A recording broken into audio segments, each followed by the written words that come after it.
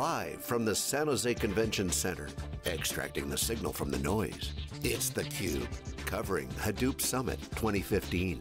Brought to you by headline sponsor Hortonworks, and by EMC, Pivotal, IBM, Pentaho, Teradata, SyncSort, and by Attunity.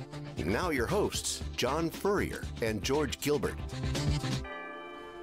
Okay, welcome back everyone. We're live in Silicon Valley, a breaking down Hadoop Summit behind us.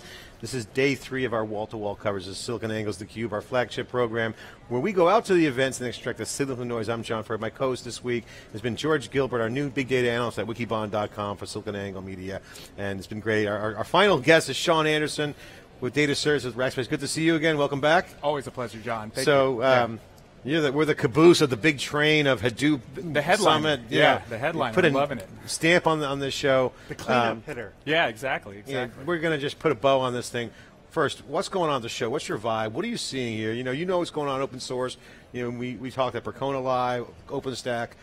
Buzz is here, but there's kind of like this lull of like, we can feel the cloud coming. Cloud's coming fast. Mm-hmm. More compute, more DevOps, more automation. What are your thoughts on what's happening here at the show? Yeah, absolutely, and it's great to see the evolution. I mean, I think this is our second Hadoop Summit, and of course Strata, and just seeing the evolution is really amazing for us. But in terms of the cloud conversation, it's much more concrete now. We're seeing real use cases there.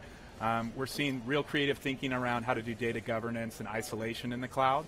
And it's really those forward-thinking companies that are just, blasting through the barriers of, what people are telling them they can do, and how they can architect these, complex data structures in the cloud.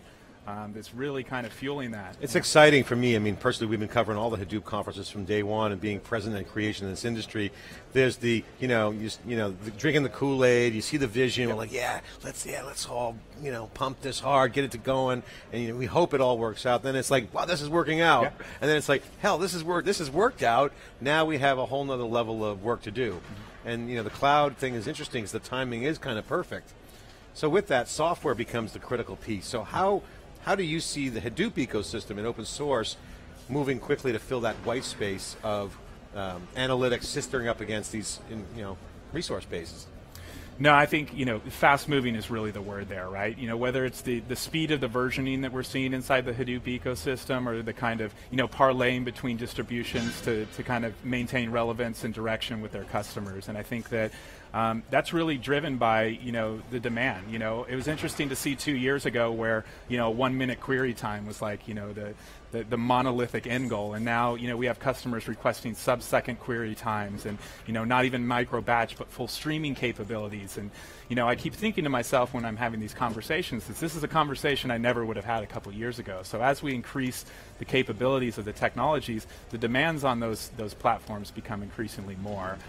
So I think the ability to provide that feature parity, to inhibit the roadmap to what their customers really want and what the power users really want, is really kind of bringing on this V2 evolution of what people are trying to do with. It's not about have a single use case, let's prove that out. It's like, I want to prove a use case while architecting my next use case, and now starting to bring other open database platforms into the fold. Are you seeing, when you talk about going beyond a single use case, how does that get reflected in the infrastructure you're building? And by infrastructure, I don't mean just the hardware. I mean like the polyglot persistence you were talking about. Absolutely, and so I definitely think it slows things down. I mean, especially with Hadoop, people struggle to get a reference architecture that speaks directly to their use case. And then when they start adding that in, say they go to more streaming or in-memory workloads, that drastically changes the underlying reference architecture. So for a company try to do it themselves, they really struggle to keep up with those demands. One conversation that's going on, and you mentioned polyglot persistence, is, do we build the Hadoop application to solve all these problems, or do we really start integrating, an open source community of databases to fulfill those needs? And I think one involves a lot of heavy lifting on the development front, and the other one involves a lot of integration, a lot of hand-holding and cooperation between, multiple database vendors. But I really like looking at some of the forward-thinking companies that really had no direction and doing a type of polyglot architecture, and they just went out there and did it. And they're building their own connectors, they're building their own tools inside of there. Sometimes they're being afforded to go out there and create companies based off the work they've done. And I think that's really amazing. I mean, they're going at lightning speed. Talk about Rackspace. What's going on with you guys? And obviously the business is shifting for everybody. Sure. There's growth cycles, inflection points, as Rob Bearden says. How are you guys taking advantage of it? What's going on at Rackspace? We are just going lightning fast. So we've created a business unit inside of Rackspace completely and solely dedicated to databases. About a year ago, we rebranded as a managed cloud company, and that was based off a lot of verification from the industry, from analysts across the board that said there's infrastructure as a service and then there's managed services, and there's this new portion or new bifurcation of the market called managed cloud. And so a lot of what we think about is what does managed cloud mean to a database customer?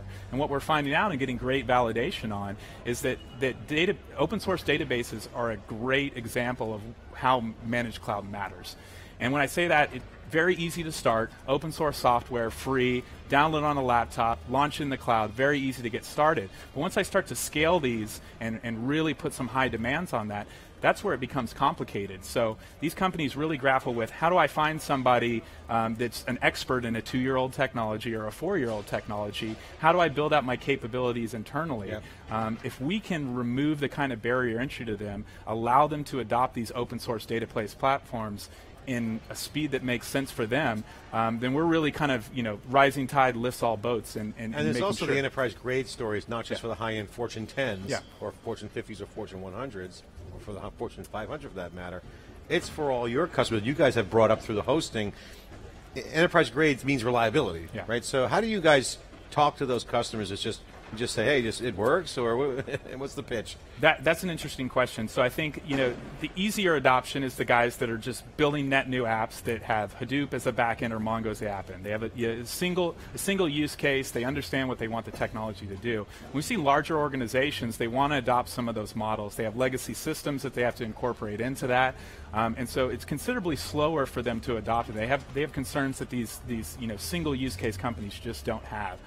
So a lot of what we do is take the learnings from those smaller companies and incorporate it to how do I potentially port that into a large data warehouse environment, or how do I transition from being a very legacy-driven shop to doing some of the competitive things, especially around Hadoop, that are business differentiators, and how do I get that in there quickly? And how do I get value quickly out of it? Yeah. So we have 1 minute left, Sean. Appreciate you coming. I know you had a busy schedule coming in.